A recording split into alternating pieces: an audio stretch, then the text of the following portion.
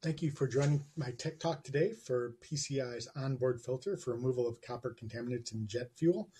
This effort is being funded by NAVC, and I'm Matt Steinbroner, the Director of Product Development at PCI. PCI was founded in 1986. We're a small company with about 50 employees. About 25% of our staff has PhDs in various technical disciplines. We have backgrounds from both large and small companies, and both in the commercial and government space.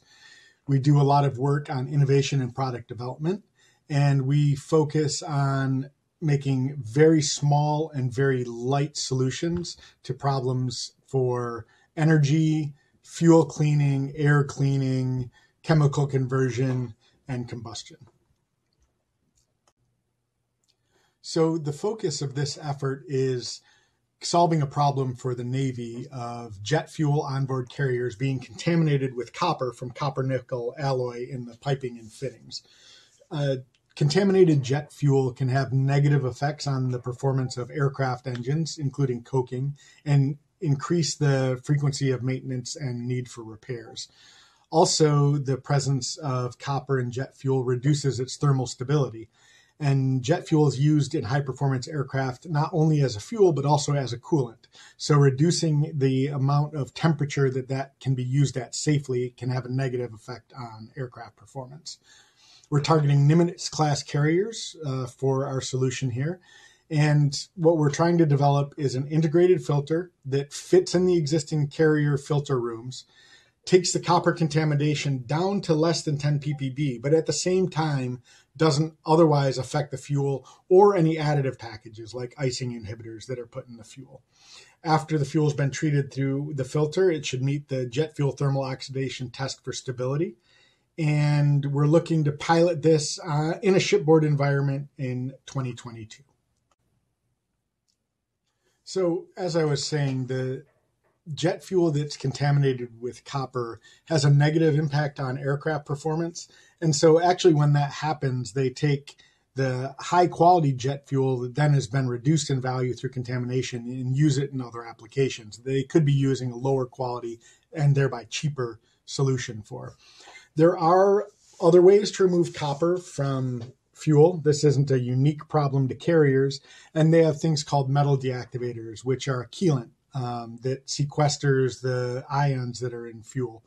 But using chelants on board a carrier really isn't an effective method based on both the flow and temperature requirements that the fuels are used at.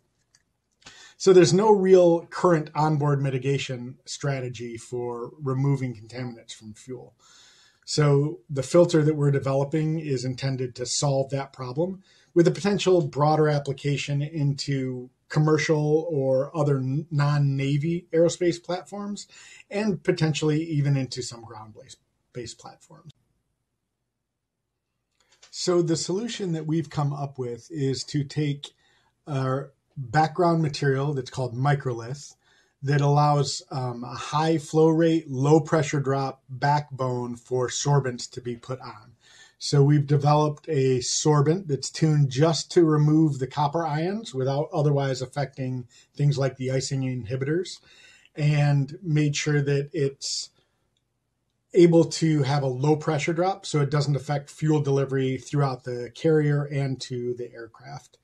It's got to integrate with the existing shipboard systems, right? This isn't a replacement, this is an integration, and it'll have to meet the performance requirements for other systems installed on board ships, shipboard shock, and so on.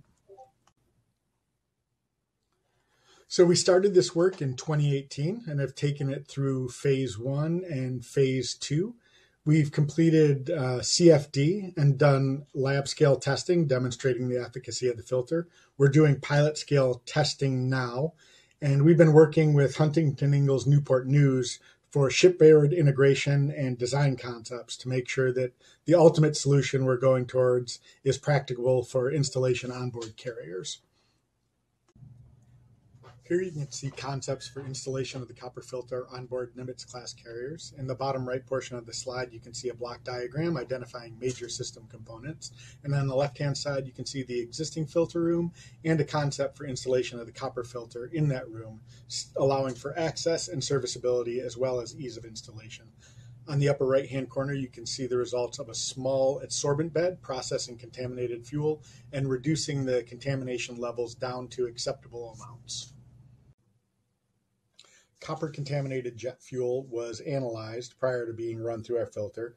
It had icing inhibitors, it failed the thermal oxidation stability test, and had over 400 ppb of copper in it.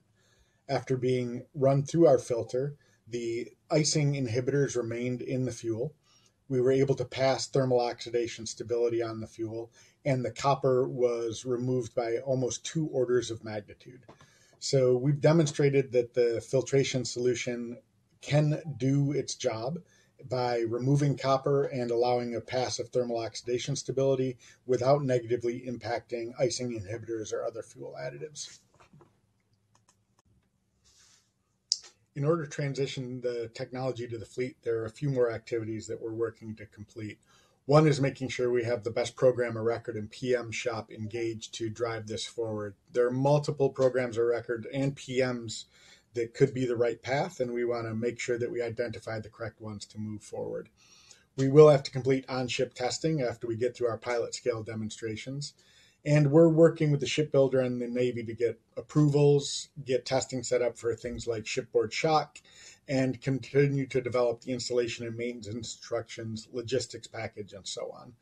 Our TPOCs are very knowledgeable in this area, and we're working closely with them to find the right PM and program of record for advocacy to bring this technology forward. Our business model is to develop our technologies to the TRL 5 or 6 stage and allow for military evaluation of the technology's capabilities. Thereafter, we look for EMD programs to continue the advancement of the technology to make it available for procurement. During these efforts, we'll focus on our military customer and application while we're looking for broader expansion into the market for the technology. And we also develop key relationships with potential licensees or manufacturing partners that can implement the technology and make sure it's brought forward to the customer in a cost-effective and high-quality manner. Outside of the specific carrier application for this filter, we're looking at applications for commercial jets, as well as within other branches of the DoD for their aircraft that require high-quality jet fuel, and looking at things on stationary or ground applications as well, including turbines that also need high-quality fuel for a great application. Although the last year has cut the growth of jet fuel consumption in the world, we expect that it will go back up again, and there will continue to be requirements for high-quality fuel as our jet aircraft continue to become more advanced. Outside of the technology development, we are continuing to look for program management as well as program of records that will be the best suited to bring this technology forward to carriers, and looking for manufacturing partners for the housings, the assembly, to carry out the testing, as well as potential licensees or installers for the technology. Folks like Huntington Ingalls Newport News are a great example.